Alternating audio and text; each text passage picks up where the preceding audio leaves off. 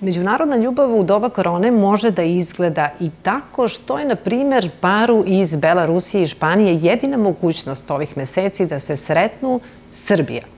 O tome u narednih 15 minuta, ali i o zemlji koja je možda ne jedina, ali jedna od retkih u svetu sigurno gde korona, iako je pandemija, nije glavna tema. Razgovaramo sa 30-godišnjom beloruskinjom Anastasijom.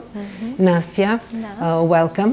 This is your second time in Serbia. Yeah, your right. first time in Niš. Yes. Why Serbia? I said you didn't understand that it was in Serbian, that the only chance for you to meet was Serbia. Why Serbia? Serbia, this is the best option for me because we have direct flights from Minsk. I don't need visa. I just bought ticket and can come here. And what are your other options? What were your other options? It could be like Turkey or Egypt, something like this. And I think that's it mostly. For you, what is Serbia for you nowadays? Like I visited Serbia only as a tourist. So for me now this is a place, opportunity to meet with my friend. For me it's like unknown country, but I started to explore it, and I like a lot of things. I mean, architecture and people are very nice, but I really don't know much. You're coming from a country. You said that it is similar situation. To COVID, yeah. But in your country it was pandemia, but you didn't have any measures in Belarus. Yeah. What was the situation like? Officially we had COVID, but with little numbers of people who had it. Like officially we had much less cases of COVID, but in fact when you speak with people, you understand that someone had parents have COVID, friends have COVID, you have COVID, for example, and from government there wasn't supporting no by medical staff, not by economical help into business. They did something, but it was really little and not very useful, and people understood that to survive they should do something themselves. Organize themselves. Themselves. So yeah, big helping was from volunteering people. It was usual people. They just decided, okay, we should find solution to help medics, because they were living in hospital, almost living in hospital, to help people. And there are not enough masks, there were not enough technical things for breathing, and all these things appeared only because of organization of society, or only because of people that donated, that made logistic, and other different things. Yeah, this is the 9th month of pandemia, and as I understood, masks are mandatory just now. They weren't mandatory before. Yeah. Do people wear masks? I see you wearing it here. Do you wear it in Belarus? I wear, but not many people use it. So there is no any mandatory. It only responsibility of each person. If they want, they use it. If not. So in the bus it could be 3 person or 4 person with mask, but not really all the bus use it. So no any rules. Also, like there were not rules in supermarkets, for example, to keep distance, till the owner of the supermarket not decided to do that. So it was not like any rules really. It's all personal decisions? Yeah, only personal decisions. The decisions of owners of the company, of people that are working there, and that's it. Yeah, I said before on the beginning of our conversation that COVID wasn't the main subject in Belarus most of these pandemic times, but Belarus was the main world topic during when the protests begin. How was that situation for your perspective, and how is it these days? So it's a quite difficult question, because you never know how what facts came together in one point and something clicked and changed in society. But I think also this situation with COVID influenced a lot, because people understood like why we need government that doesn't care about society. Like we understood that we can care about themselves without government. We did everything just communication between people, and that's it. Line, like how to say.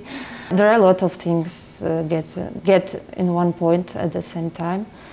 Also appeared people that are quite smart and that decided that they are strong enough to take part in new elections, because in Belarus it could be, in my opinion, quite dangerous because of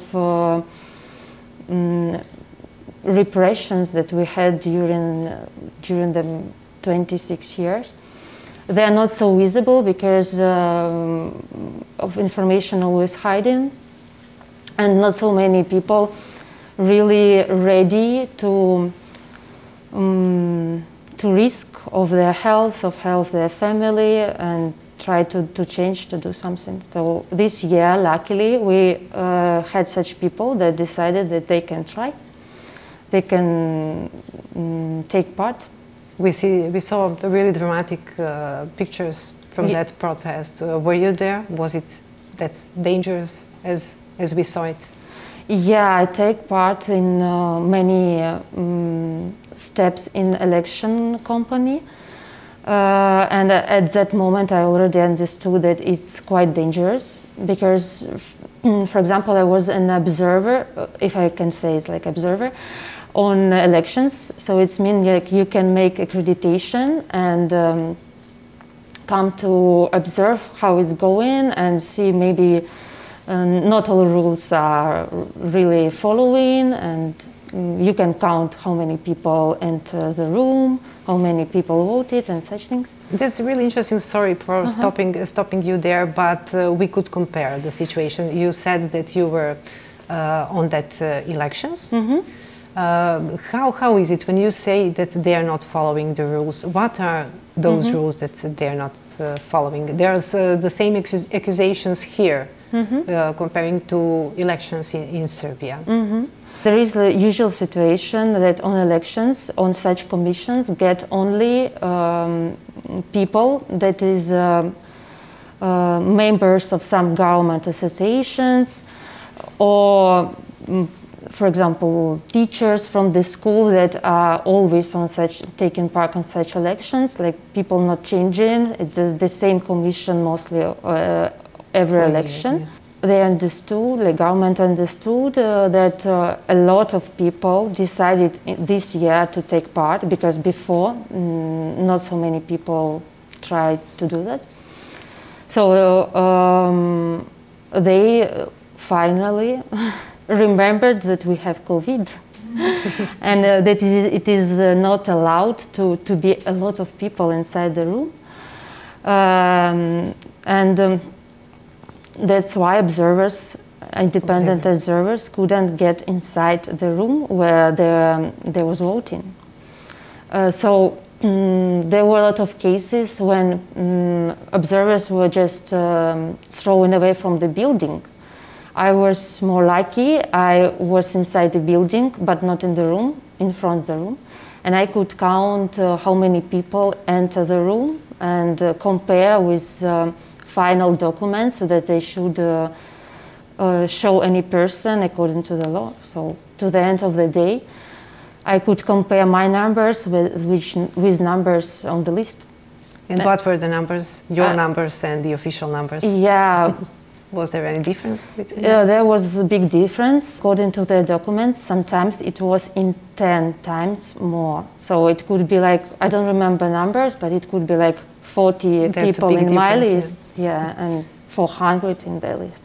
You know how they say who counts wins the elections? Was that the situation in Belarus? Yeah. So at that moment I understood that everything not clear, not honest. And there were cases when they called to police that observers, I don't know, something do not right, and these people got in prison for several days. And there are many people in prison these days in Belarus. People like you. You were a graphic designer. I don't know if we said that before. Yeah. A lot of people in prison. Sometimes it's they have penalty and allowed to go home, but quite often people stay in prison for 10 days, for 15 days, and at that moment we have more than 100 people that already have crimes articles, and we can name them as political prisoners. How would you say about that situation in Belarus? What endangers you more? Is it COVID or the government? For me, of course, the government. Because even situation with COVID, so politica is everywhere. Like in such different situation, COVID, it's also politica. You can see that government doesn't do much. So for me, government, because even if you think deeply, all the problems, even in hospitals, that there is no quarantine on all levels. So even like in schools, in university, you can have some borders, but not in our country. How do people of Belarus see this situation? Where will it go? How will this end? Probably nobody knows at the moment, but what do you think? What do you expect to happen, and how will that situation end? So I can say only about my opinion, because people are different, and some people don't take part in any changes. For me, I would like that finally we could have transparent new elections, because I feel unfair everything, not fear everything that is around. And so for me, it's quite important that I can vote and I can choose. I would like my voice be respected, and voice of other people be respected, because it's our future. It's not the country of group of people. This is the country for whole society. So I hope finally we can have changes, positive changes in our country. And nobody knows how long it takes, but I can say that people around me, like neighbors, my friends, they don't like the situation that we have in Belarus. And if so many people don't like, I think it's impossible to stop the changes, maybe? Yeah. It's impossible to keep silence. Yeah, as we said at the beginning, probably you don't know many people here in Serbia. You knew no one here when you first came. Yeah. Now I suppose that you meet people. Do they ask you about that situation in Belarus and to compare it with Serbia? Does many people ask you that, to compare the situation in Belarus to your government to Serbian government? Yeah, I met people.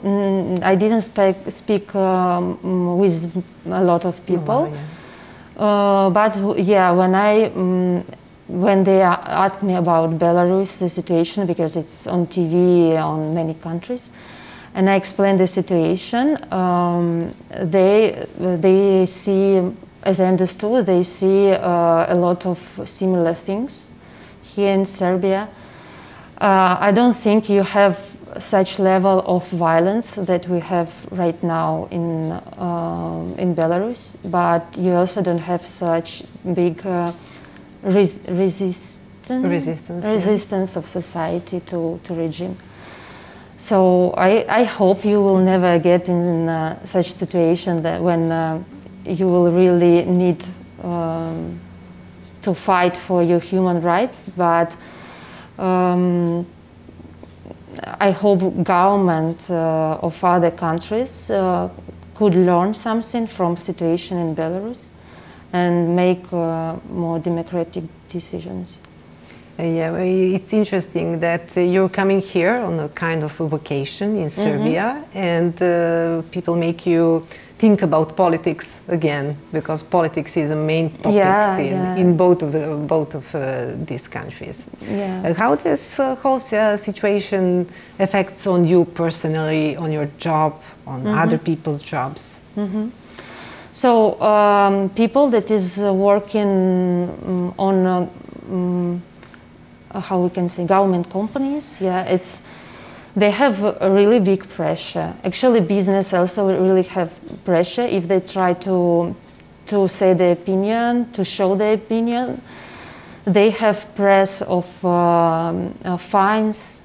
They have pressure of like checking many times of different, if they have any, for example, if you have a bar, so suddenly a lot of checking organization. Oh, okay, like inspectors coming and trying to find something that is not right, and quite often they just can create that something is not right. So it's a big pressure. Sounds similar. Yeah. So can someone get a job in those government organizations if he's not a member or a supporter of your leader? Or like if you keep silence, of course. But I think even now in the government companies, there are a lot of people that don't like our situation and don't like our, we could say, leader at that moment, ex-leader. But they just keep silence because they're afraid to lose job. A lot of people have credits, and now it's not only, sometimes it's even, we're talking not about losing job, but of getting in prison because of your opinion. So a lot of people just keep silence because what can they do? They don't want to get in prison or to have problems with health and relatives, for example. There's pressure from different sides. Well, Nastya, I'm sorry for taking your vacation time. No, it's okay. We had 15 minutes for this conversation. It took more time. So thank you so much. Thank you. You were our guest. I hope to see you again in Serbia, not because it's maybe your only choice, but because you want to come here. I hope you will have a nice time. Thank you very much. Pratili ste emisiju 15 minuta. Hvala vam na pažnji.